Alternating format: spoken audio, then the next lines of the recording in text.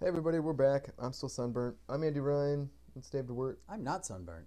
I went to the baseball game, man. I didn't. I stayed inside where it was not hot and sunny. Yeah, it was not smart on my Well, where were part. you guys sitting? Like third row or? No. We went tailgated in the morning. Oh, there you go. And, That's the and it was a problem. noon. It was a noon game, so it was hard to find That shirts.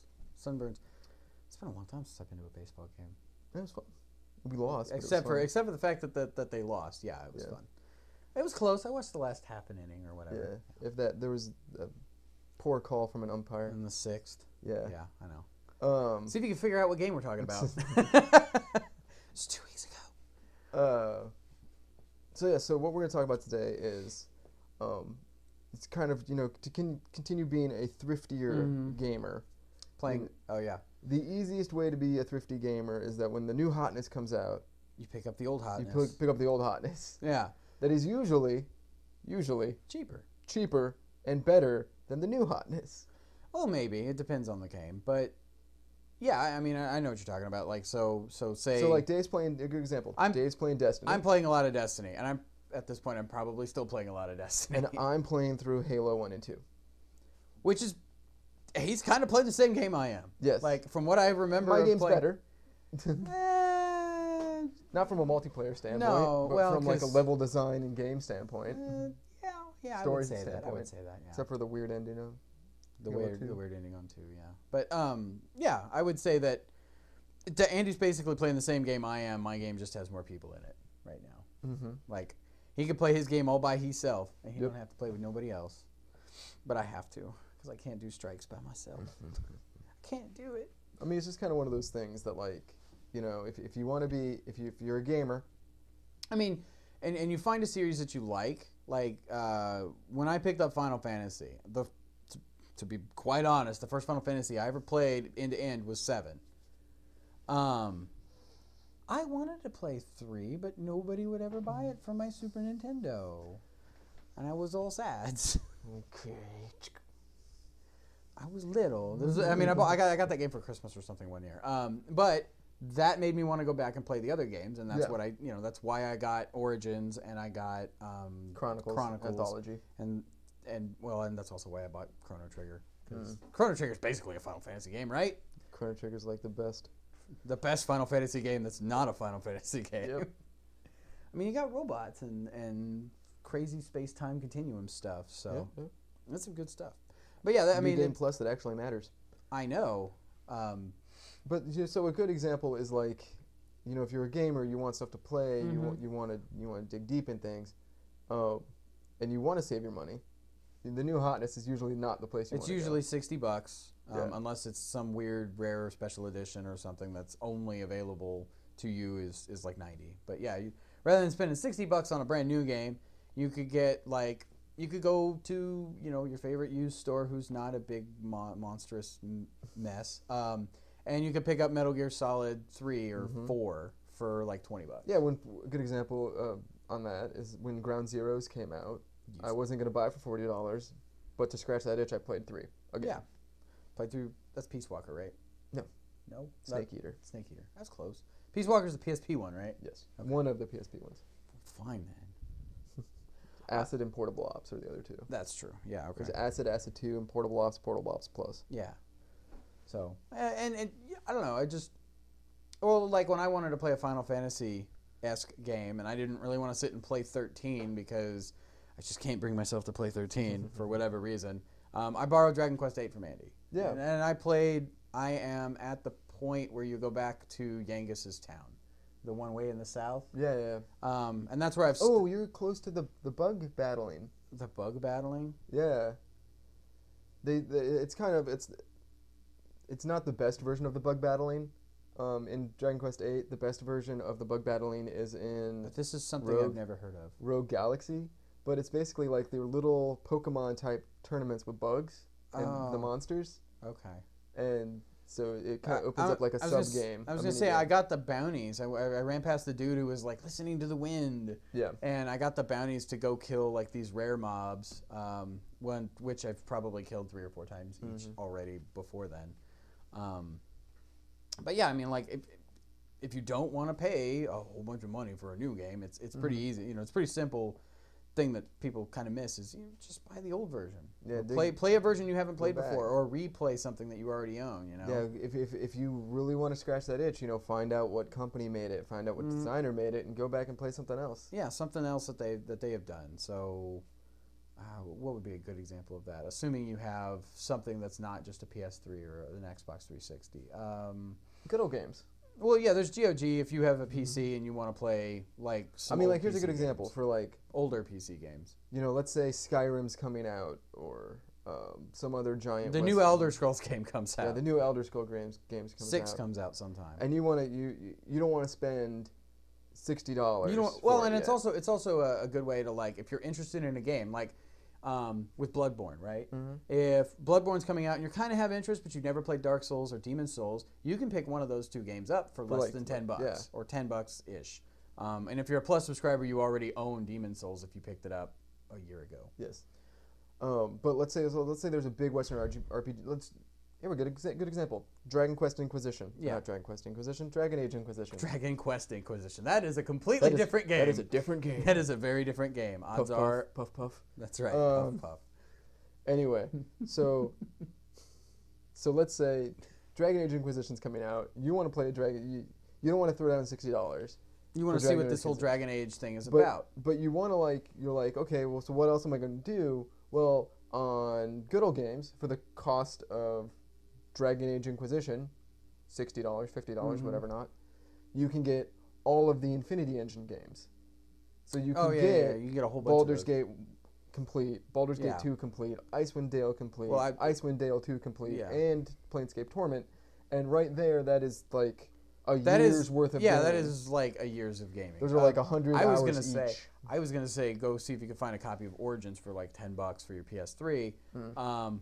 Don't get Dragon Age 2 unless you really want to play Mass Effect with swords. I mean, or that's a good example. Dragon Age Inquisition comes out, go buy the Mass Effect collection. Is it going to be a more Mass Effect-y game? Is it Inquisition? It's supposedly be halfway between the two. Okay, because I mean they did have because it was a BioWare game. I guess you could play KOTOR if you really wanted to. KOTOR is a decent mechanically is very similar to that game. Now, granted, space stuff in the Star Wars universe versus high fantasy is a little different, but mechanically those games are very, very similar, right? With the good and bad karma versus the light and dark side of the force and all that. So, but yeah, I mean, if you really want to talk about karma, you could go even further back. Ultima 4, Quest of the Avatar. You could do some Ultima. That's the thing. I think a lot of people these days, because it happened to Dave and I. Dave and I both got into gaming. Started in the Nintendo era. We started really gaming hard in the PlayStation era. I was gonna say late middle school, early high school. Yeah. So the problem was though that it wasn't until years later, in college or after college, that we started going, okay, well, let's go back and let's play things like Might and Magic. Yeah. And Ultima and the Gold Box, SSI Gold Box games. And those kind of old RPGs. RPGs age fairly well. Very well, compared to something like a Call of Duty. Like a Wolfenstein. Or something like that. Because when I bought my PS2, it's the third time. I've had 3 PS2s and I only have one now. I got Medal of Honor Rising Sun. That game is atrocious. Yes. By comparison to, pretty much everything that comes out now. And it probably wasn't that great anyway. So, by comparison, a, PS1 era RPG still has a great story. Yeah. And odds are it's sprite based, so it brings back that nostalgic feeling anyway. So something like Baldur's Gate Dark Alliance. Yeah, that will continue to be good. That will continue to be playable. If a game has solid gameplay mechanics, the story can be kind of meh. Yeah. As far as I'm concerned, if it's fun to play. Half-Life is still playable. System Shock 2, still very playable. Well, I don't say they're unplayable. They'll run amazingly on everything out now. Yes. You just have to run it in an emulator almost for Windows 95 or 2000. Yeah. DOSBox. Well, that's for playing old games. Yeah. So a really good example of this stuff is as you dig deeper into these things, you can kind of start feeling out what your tastes are. So a good resource is Hardcore Gaming 101 because they just do exhaustive articles on like the history of Ultima, the history of Might and Magic. Here's all the Castlevania information you could ever want to know. Yeah, yeah. Ooh, that's a lot of Castlevania stuff. Actually, I bought their book. I would Hardcore Gaming 101 Castlevania Guide or something like it's called. I would. And it has like 3 pages on it. Have they done the Metal Gear and the Killzone series yet? Because those have really convoluted. Oh well. Convoluted stories. They've probably done Metal Gear. I don't know if the Killzone is their flavor. It's not old enough yet. But it's kind of one of those things. Is like, so you can say, you know, and a good example is if you stick to games that have. This is kind of be a cop out, but since Dave and I have a pretty good grasp of the 2nd edition AD&D rules. Yeah. Advanced Dungeons and Dragons rules. That's Baldur's Gate. Yeah. It's not hard for people like us to then jump back. Like I'm playing Icewind Dale. I never played Icewind Dale when it first came out. Yeah. Icewind Dale came out right before Baldur's Gate 2, like months before Baldur's Gate 2, and I was just kind of like, Baldur's Gate 2 is coming out. I'm gonna hold on for that. Now I'm going back and playing Icewind Dale. I really love it. It's really easy for me to jump back in, understand how the magic system works, what THAC0 means. I had a huge funny thing is I found a ring the other day that was a +1 to THAC0, and I was like, oh, THAC0. Oh, I miss you. Because a +1 to THAC0 actually moves your THAC0 number down instead of up. Thanks, D&D. It's one of those things, but because of that, like common knowledge, like it's very easy for me to jump into something like Might and Magic, which is based off of D&D rules. Really easy for me to jump into something like Ultima, which is also based off D&D rules. Yeah. You know, I mean, it's kind of like once you understand Mario, it's not hard to play any other platformer. Yeah. You know, move left and jump. Okay. Yes. Or move right and jump. So if you're like a new gamer and you played New Super Mario Brothers, and you're like, oh, I want to find more of this stuff. There's more of that stuff out there. It's not necessarily named Mario. Yeah, no, there's a lot of platforming games like what's it, Rocket Knight. Rocket Knight would be the first place I would tell someone to go. If you had a Genesis, yes. If I had a Genesis. Well, actually, didn't they make a Sparkster? Sparkster was the Rocket Knight for the Super Nintendo. I was gonna say, well, no, didn't they make a reissue recently of one of those 2 games, and it's Sparkster Rocket Knight Adventures. And that's on the PS. It's not a reissue. It's like update. Okay. It's on the PSN. That's what I thought. I was gonna say because that sounds really familiar, and I don't know. But why. like, it also helps that like Dave and I grew up with this stuff. Like grew up in an era of emulators, so that it wasn't at all hard to find. Oh no, like the classic version of a game. I mean, even when I still only had a Super Nintendo, there were games I wanted to play that I couldn't because I couldn't find the cart, or I couldn't,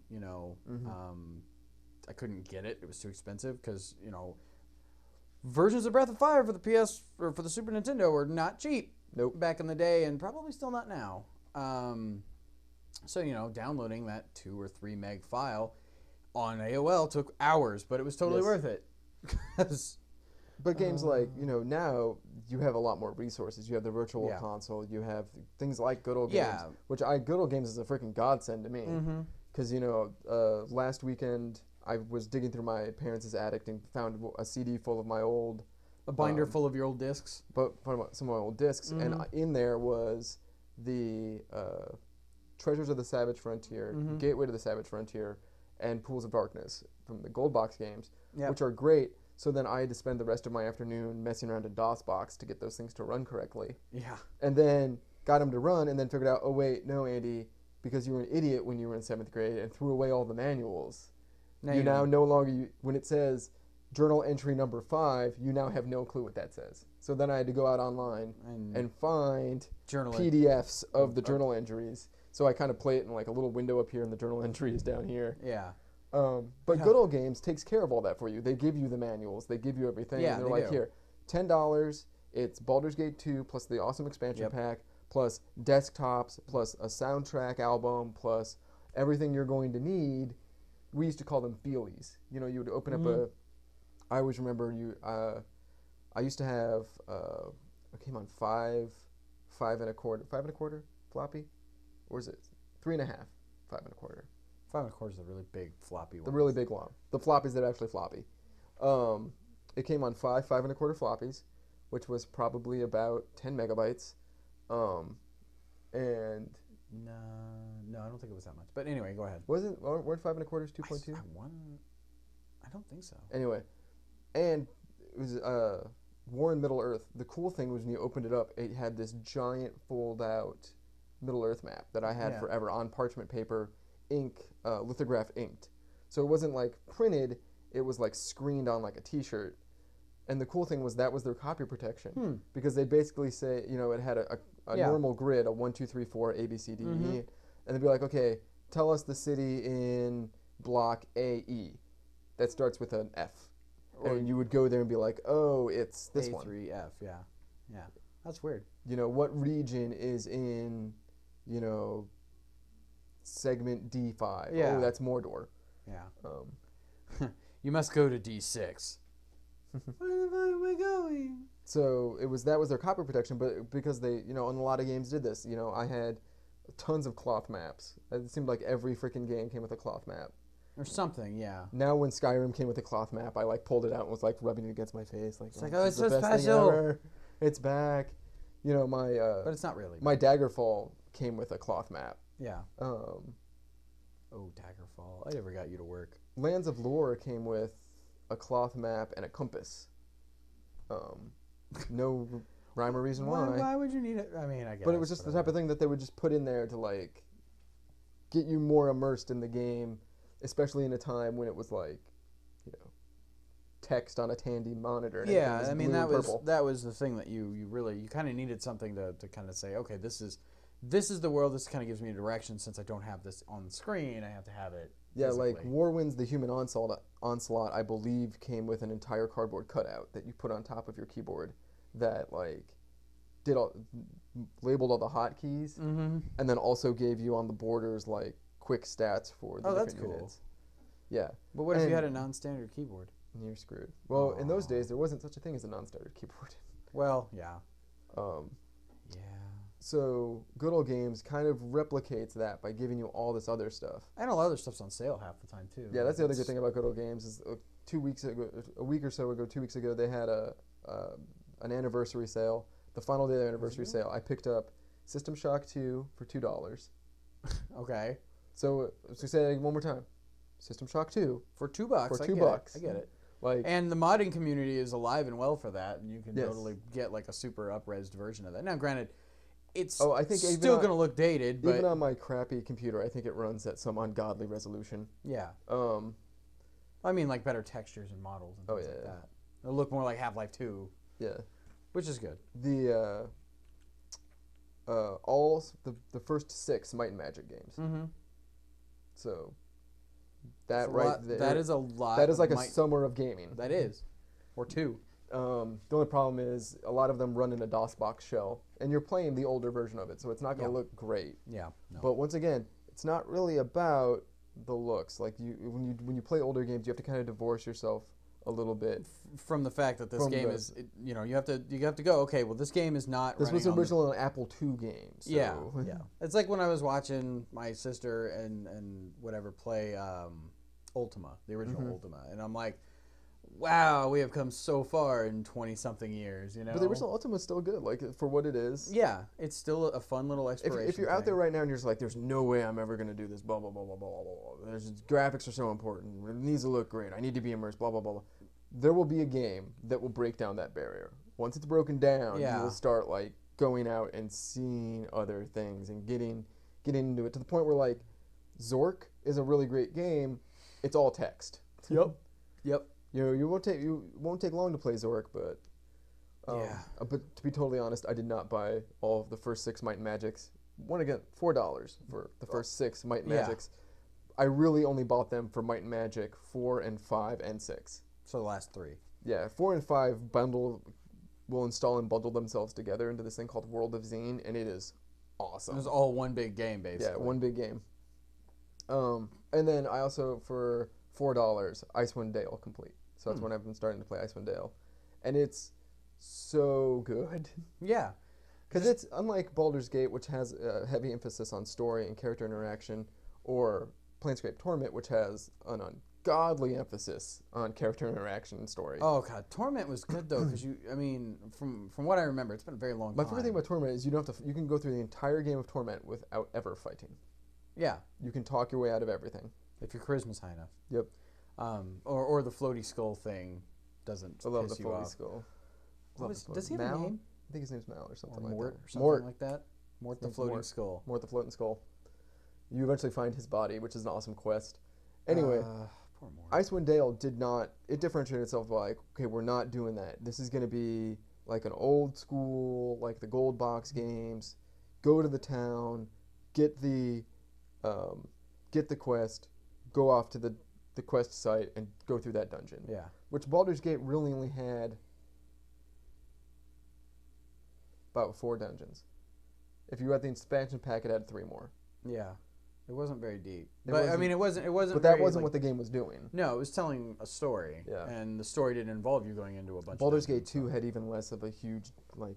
Baldur's Gate 2 expansion pack had a really huge dungeon and another really huge dungeon that added onto it. Mm-hmm. But Baldur's Gate 2, that wasn't what it was doing. Yeah. But Icewind Dale, that's what it's doing. Like, I'm only at the first real dungeon, and it's like 1, 2, 3, 4, 5, 6 levels basically. There's one main level, and then you go off to all the other ones. So I'm now down to the deepest part of the dungeon, which it takes me back. Yeah. Rolling dice behind a screen. If only that really worked in Icewind Dale. You could just roll your dice on the screen. Yes, that would be so awesome. Click a D20. Roll, roll, roll. 1. Up, you're dead. But, you know, because we have that common language, you know, you play a lot of these old shooters, you're not going to be able to do WSAD and the mouse. But you can set it up to do that. Yeah, well, yeah, because I want to say, at the very least... I mean, imagine Duke Nukem's probably $5, maybe 10. More or less. Probably comes with the expansion pack. Probably. That is worth way more. That's worth $10. Like, way more than, like... Forever. 50% of the games that you will find at GameStop for $10. Yeah. The games on Good Old Games are actually worth what they say they are. Well, the good thing about Good Old Games is when you sign up for an account, they give you a bunch of games free. Mm-hmm. So that can kind of like, you know, if you've never played something... You get like... If you've never played a point-and-click adventure, they give you one for free. Yeah. You know, they give you Beneath the Steel Sky, I think. You know, if you've never played an old-school computer RPG, they actually give you Ultima 4 for free, which is the best Ultima game. I might have to go sign up for GOG. I think I have an account, or maybe that's Humble. Maybe I have a Humble account. But, I mean, Humble is also a really good way, because they get, you know... Yeah, Humble is even better. For, like, $15, you can, you know... Usually it's like, okay, well, you get these 4 games no matter what you give us. Yeah. And then you can get, like, 3 more if you give us more than $7, and you get 3 more or 2 more if you give us more than $15 or whatever. Yeah. And then you can just... You know, change the slider to I want all the money to go to charity or the developer, or I want to split it evenly or whatever. I usually, every time I've bought anything on Humble, it's most of it goes to charity and then a little bit of it goes to the developer. Yeah. And you know, the publisher screwed those guys. And I can't wait until and it's also coming back to like things like PlayStation Now. You know, once that subscription model that they keep telling us is going to happens, you'll be able to go back and play these older games. Yeah. I don't know. I'm sitting there thinking about trying some stuff on now, but I'm still so deterred by, you know, the fact that it's going to cost me $20 to play this game for 90 days. You know? Well, you've already played it on mine. You know that it works.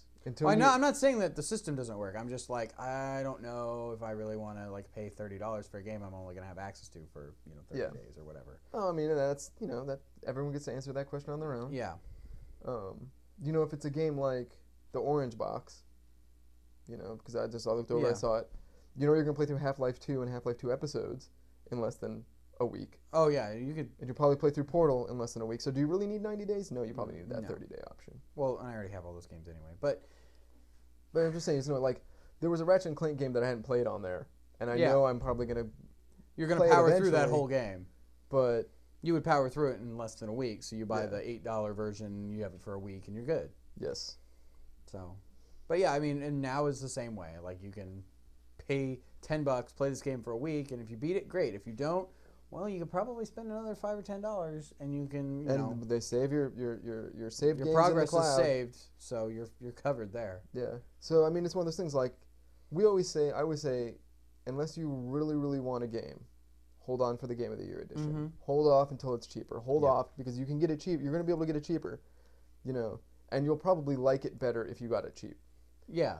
You know, once again, $4 for all 6 Might and Magics, even though I really only wanted 3 of 5 them. and 6, like, that's a great deal. Yeah, no, that's amazing. Like, because those games are each like 20 or 30 hours long easily, right? Yeah. So, and then you got the replayability of choosing a different class or whatever. So now, like, the biggest thing for me is, like, do I want to start Do you want to start Might and Magic? Or do I start Magic 1 and then carry the same party all the way through? Ooh, you could. Because that's one of the things with the gold box games that you could always do. And you can do it in Might and Magic. You can kind of do it in Ultima a little bit.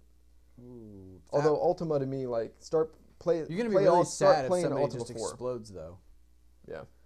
It's like, oh no, my ranger I've had since Ultima 1 is dead. Now I have to start all, or Might and Magic 1. Now I have to start all over. Like I do.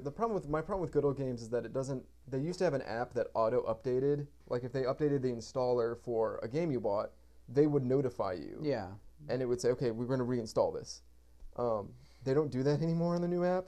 So I have my Baldur's Gate party sitting in a saved file somewhere. Yeah. And I'm like, okay, when Baldur's Gate 2 Complete is on sale, because I bought that game enough, I need to get it on sale. Yeah. I'm going to bring my party forward. I'm going to finish off the last part of Baldur's Gate 1. And you just bring my party forward. Bring forward to the Throne of Ball and all that.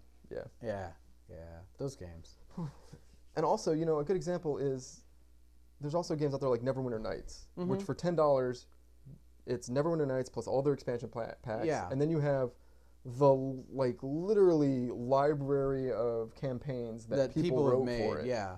Because it had a pretty in-depth level editor, right? Yes, they actually the entire game was made with their level editor. They made their level editor and then made the entire game with it. It's like which is why the main campaign. If you buy Neverwinter Nights, I'm gonna say two things. First thing, buy Neverwinter Nights if you have a computer. You'll really like it if you like role playing games. Two, if you buy Neverwinter Nights, you can probably skip the main campaign. Yeah. Skip forward to the first expansion pack, Shadows of Undertide.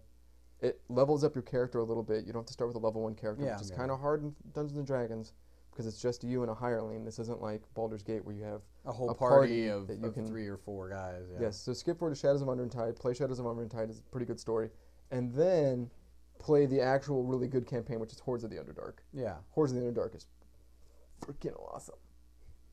It's been a long time since good. I even thought about playing Neverwinter. Yeah. But yeah, that was the first thing that kind of popped into my mind. You know, good example, $10 also, Neverwinter 2. Like, the best story, well, I don't want to say that. One of the best stories. One of the best stories in computer games. The best story in computer games is probably a toss-up between Baldur's Gate series and I'm going to go with Ultima Underworld. Okay. The Ultima Underworld games. I see that. Because that Stygian Abyss game. I played Stygian Abyss. How old was I when I first met you? Like 11, 12? 6th grade. Yeah. So I played not Shadows of Undertide, Ultima Underworld, the Stygian Abyss when I was 12 or 13. Yeah. And it deals with like pretty deep questions in a very interesting way. Like if you like BioShock,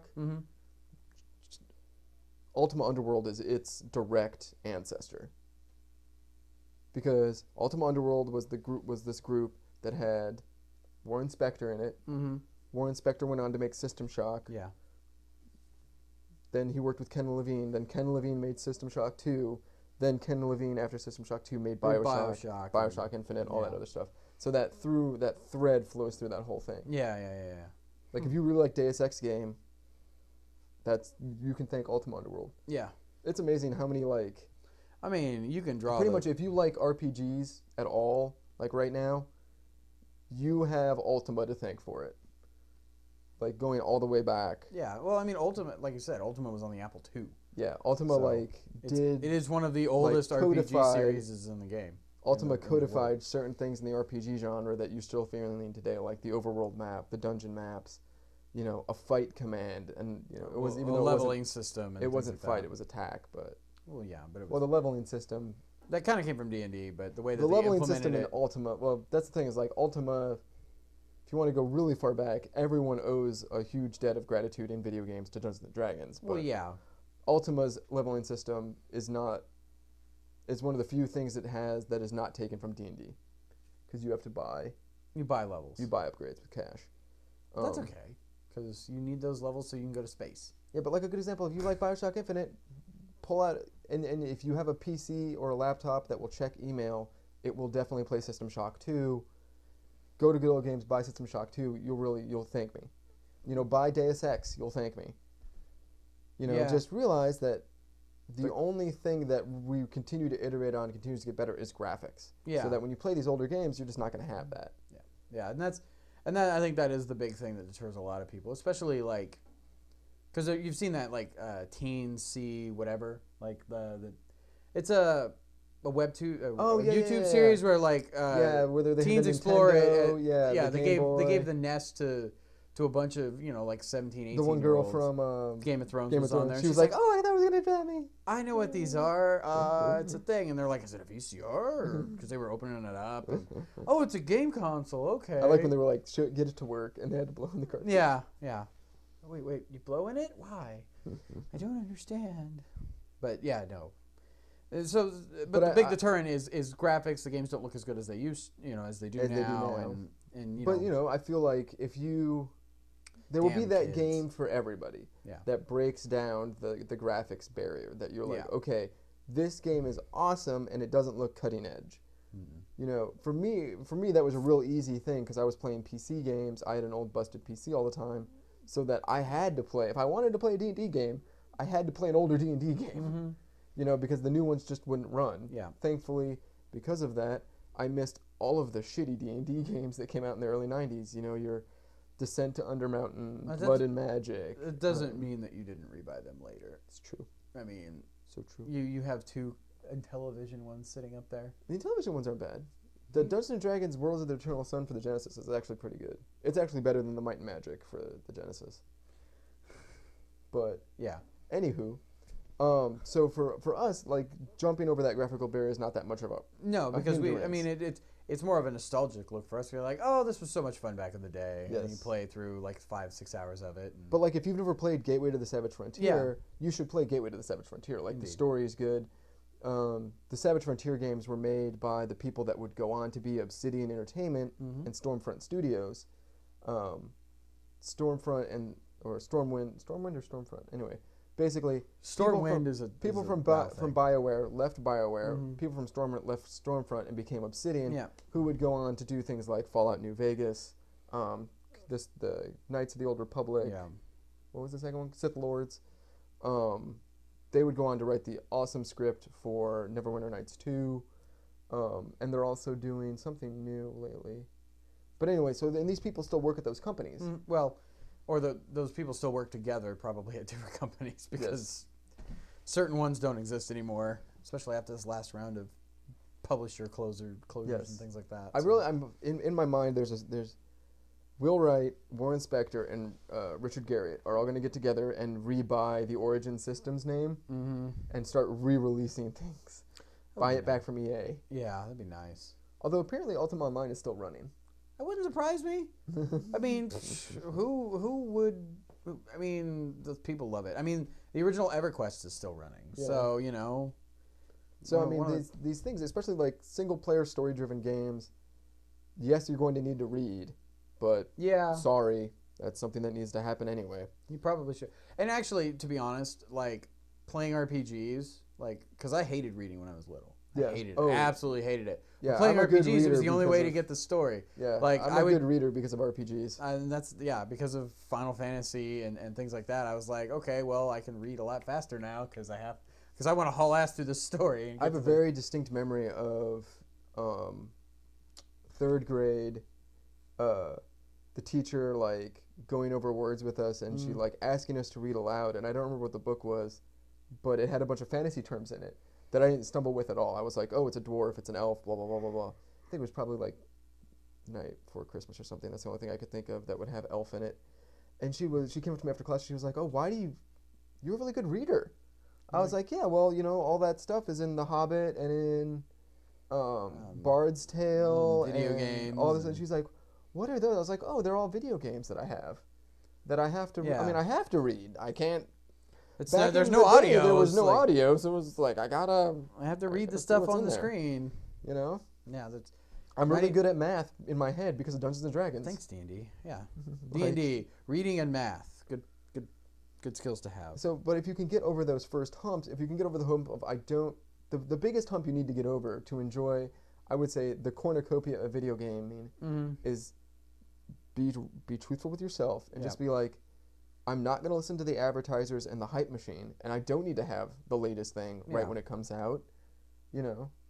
I'm just going to go enjoy something that will be enjoyable. Yeah, Well, I mean, there's something to say, like, because of this show specifically that we do. I like to play games that come out recently, so I have something that's relevant to talk about. Oh yeah. But, there's always something, there's always something to going back and like, rereading a good book or watching a movie that you really liked or playing a game that you liked back in the day. Like, if it was enjoyable then and it is still enjoyable now, I don't think that diminishes its value to you. Yeah, and as a younger gamer, you should go out and try and find these things and dig deep, get that depth, so that when someone goes, "Oh, you're just a kid," you can be like, "No, I'm not. Like, have you played Ultima 4? Like, do you know what the virtues are?" And they're like, "Oh, well, Call of Duty. Yeah.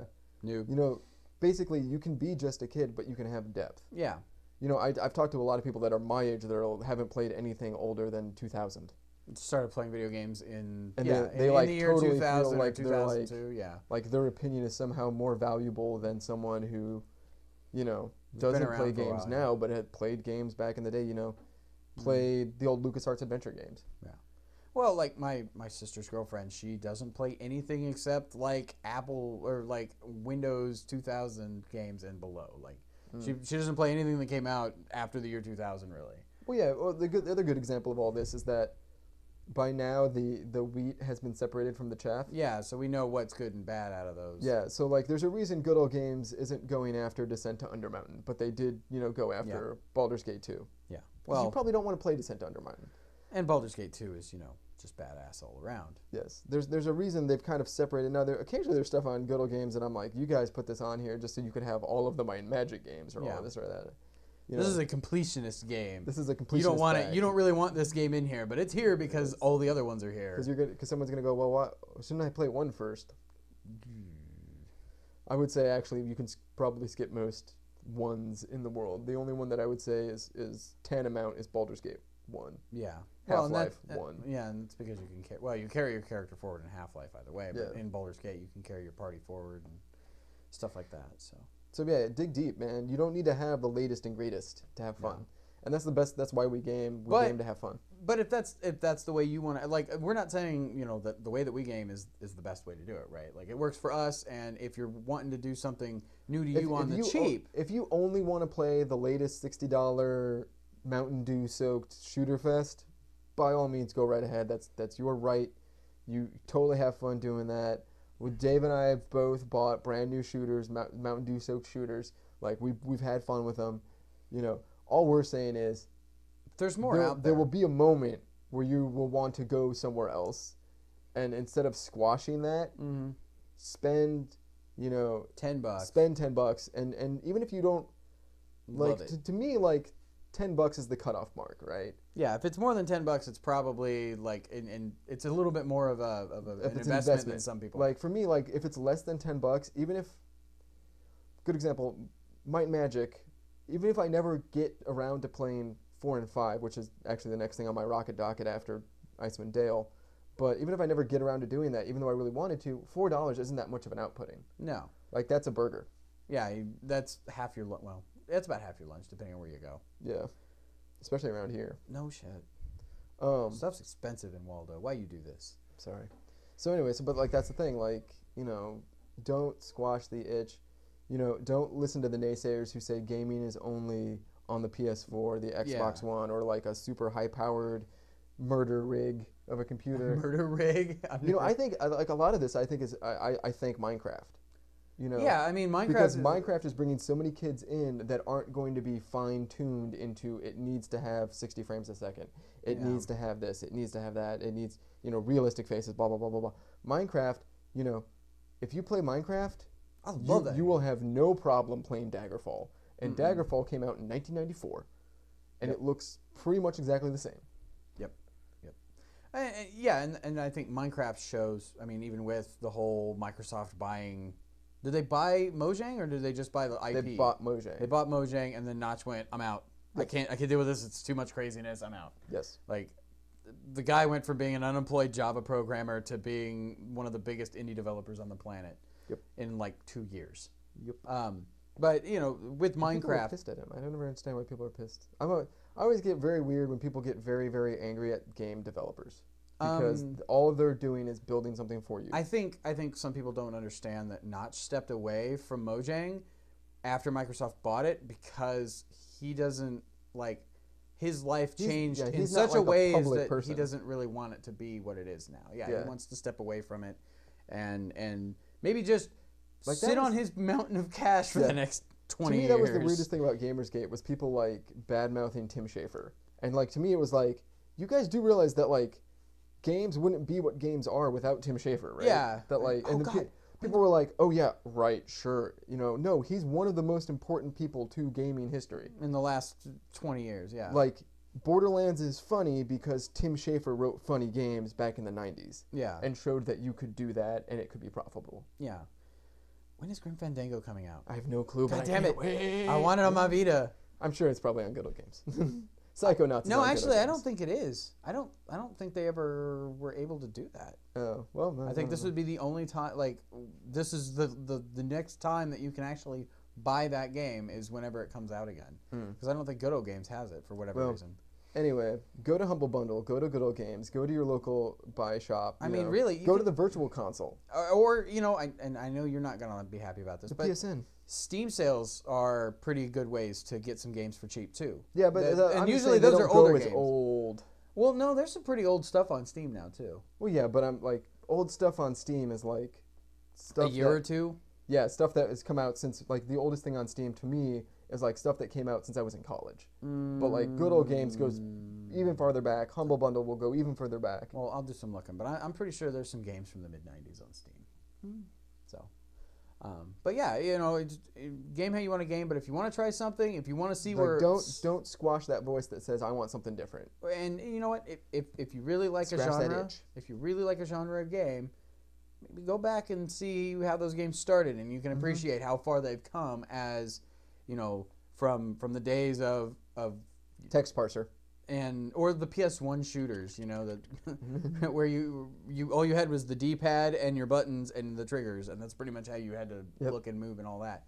You know, just to appreciate like how far shooters have come. I mean, like a good example is like if you're really into Halo and Destiny and all this stuff, go back and play Alien Trilogy on the PlayStation 1. Go back and play Doom. Yeah. You know, because those games still hold up. Pretty good, yeah. And they're still Alien Trilogy to me is still scary. Yeah, it's pretty good though. Yeah, they're pretty good games. So. Well, we'll see you next week. See you next week. Hopefully, I won't be as sunburnt. No, you'll still be. Hasta la pasta.